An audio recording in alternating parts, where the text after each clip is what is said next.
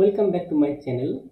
In this tutorial, I am going to teach you how to set up C++ on Visual Studio Code and how to run C++ program on Visual Studio Code. So let's get started. At first, ensure that you already have installed Visual Studio Code on your system.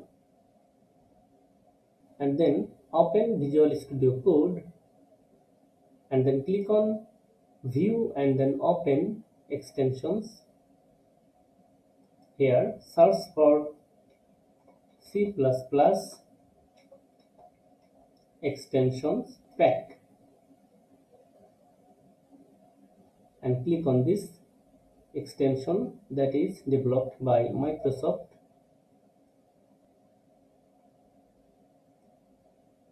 It may take a while for installing. The C++ extension pack contains three packages: C or C++ and CMake tools and C or C++ themes. After installing C or C++ extension pack, ensure that GCC is installed on your system. On Linux, open terminal by pressing Ctrl-Alt-T at the same time and write this command: gcc --version and also g++ --version. You can follow this official documentation. If GCC is not installed, run the following command from the terminal window to update the Ubuntu package list. Update the system using this command: sudo get update and then hit enter, and then use this command to install gdb debugger tools.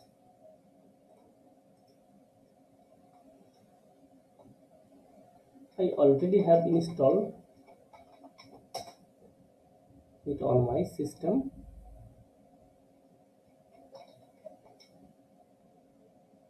C or C++ extension pack installed successfully. Let's create a folder for your C or C++ program. I'm going to create a folder on desktop.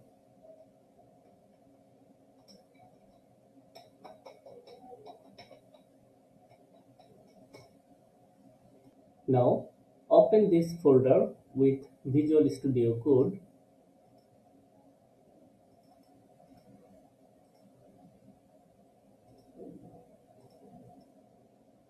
Then in Visual Studio Code, create a new file.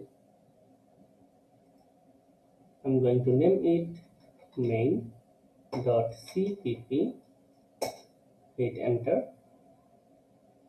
Now write a simple C++ program that will print a message: hello world.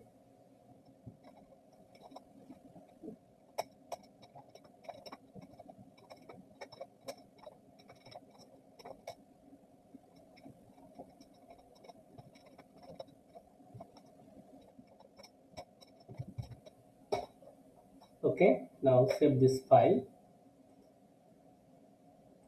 Now I'm going to run this program. Click on this run button and select run C or C++ file. From here, select debug configuration. I'm going to select G++ build and debug file active. This is my compiler path for C++ programming. It may take a while for activating extension and building and loading the project.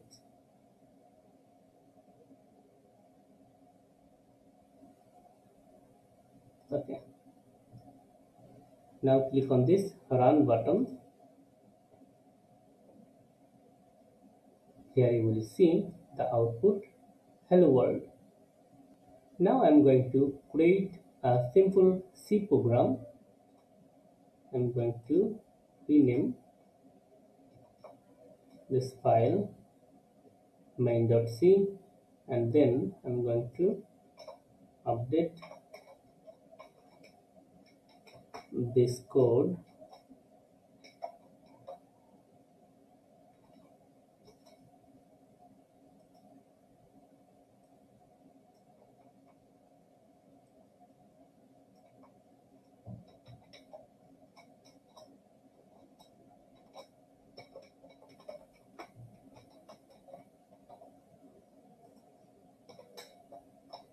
Okay, now save this file and then click on this run button, and here you will see the output, hello world. That's it. Now I'm going to take a user input. I'm going to define variable, name it number. I'm going to use scanf function for taking input.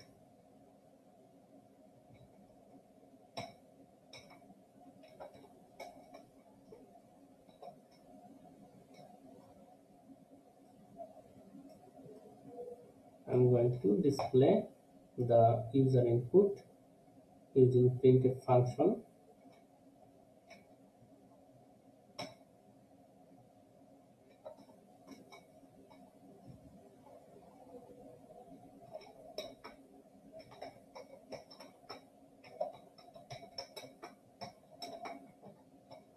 Okay, now save this file and run this program again. Here, enter the number, hit enter. Here you will see the output.